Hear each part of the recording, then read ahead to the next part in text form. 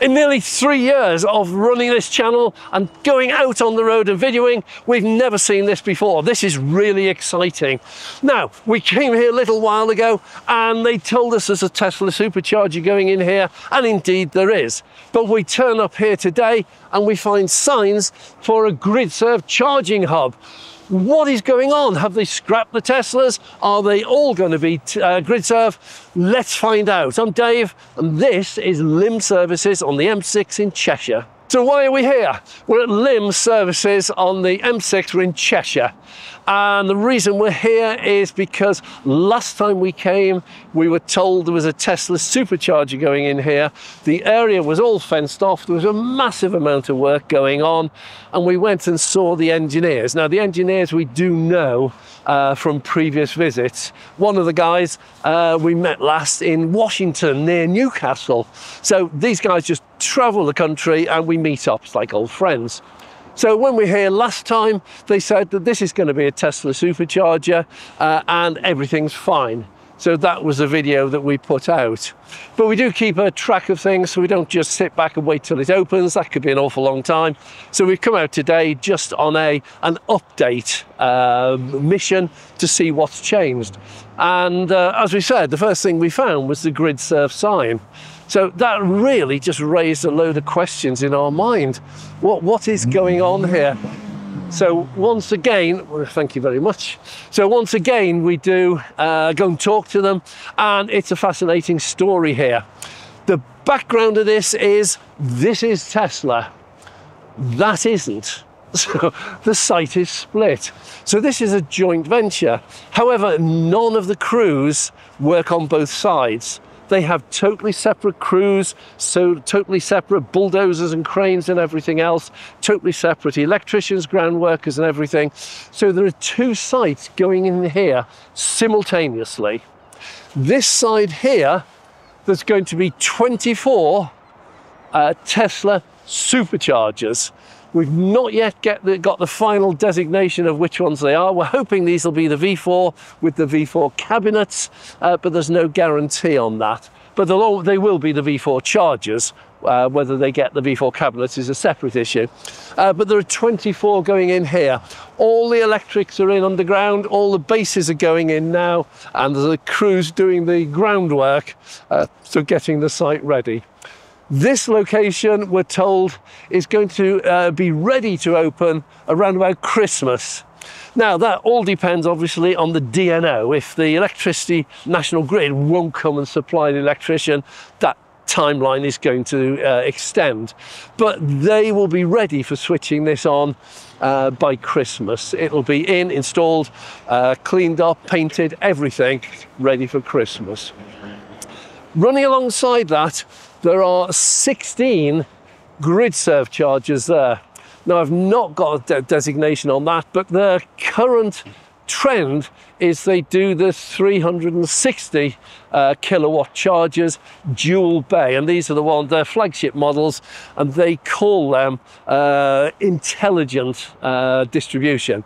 What that means is they have 360 kilowatts available. It's a dual bay, and if you pull two different cars into the bay, which can take different power, and the state of charge is such that they can both pull that power, the charger will actually give the higher energy draw one more power than the other one. So if you pull a Renault 5 in alongside a Ioniq 5, the Ioniq 5 can go up to about 300 kilowatts. Renault 5 can do about 80. Those two together could almost draw full power from that one charger. And Gridserve tell us that that way is much more efficient than doing 350 kilowatt single bay chargers. So there's 16 going in there. It's being classed as what they call a charging hub. That one is not going to be ready, we're told, until about February. So very different time scale. We don't know what's going on. We would assume that when they bring the power into the site, it's going to be a common power, or two put in at the same time. There's no reason why, if they're coming in to put the Tesla supercharger substation in, in October, November. There's no reason why they couldn't put the substation in for the Gridserve, but that we'll see as time goes by. Now, I think a lot of these locations have learned that I'm out and about filming, because I've just spotted this. Footwear must be worn at all times. Now, I was at Arnold Clark, I was in my sandals and they wouldn't let me onto the site. What does this mean? Footwear. I was never planning on going in there without any shoes on at all. So it's really fascinating here to see, in effect, a joint collaboration. It's not, because each of the crews, as I said, are totally independent, but this is all going on at the same time, so there's got to be some overlap in here. So we're trying to find out exactly what's going on, because I did get a comment left in the channel. If you've got any comments, leave them down below. But I get a comment recently from Kurt Walls, one of our regular viewers, and he told me that down south, Toddington Services on the M1, the Moto services there, which has Gridserve, is going to MotoCharge. So the CPO, in effect, is changing. And that's really interesting, because one of the themes I've been covering recently is what is going to happen to all these CPOs, all these networks that are charging 80, 85 pence. What's going to happen when everyone learns that there's much cheaper charging about? And it looks like Gridserve is making some sort of move. Going on the website, Moto says they're forming their own CPO. They're going to become their own charger network. So if what they're saying is true from the website, then MotoCharge is going to become a major CPO. But you can't have Gridserve as a CPO with the same chargers as MotoCharge with a CPO. The two don't go together.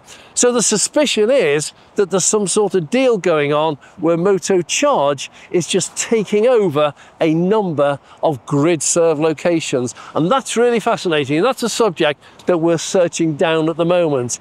But that also raises the question here. This is one where there are no existing agreements, no collaborations or anything, and yet they're having a collaboration on an installation.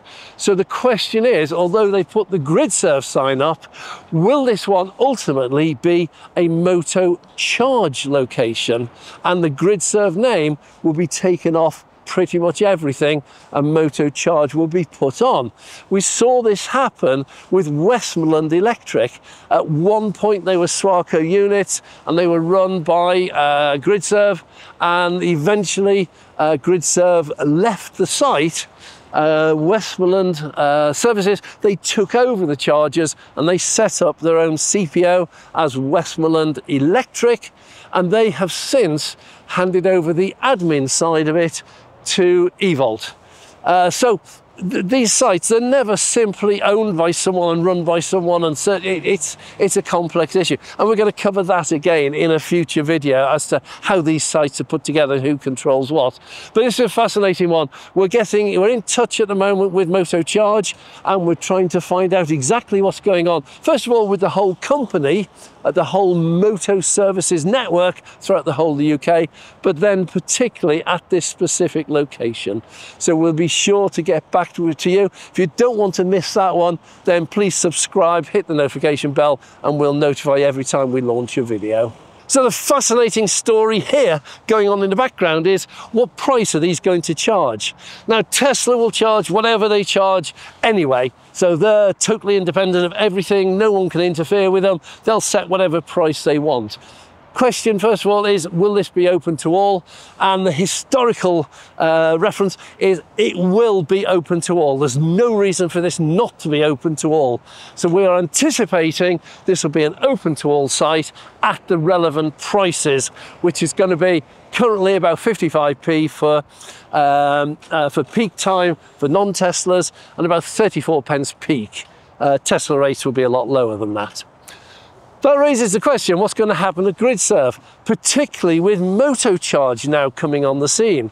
So is this going to be a Gridserve location with Gridserve chargers, Gridserve prices run by Gridserve, in which case those chargers will be somewhere between 85 through 87 to 89p. 89p we've seen at Lancaster Services and at Exeter Moto Services on the M6.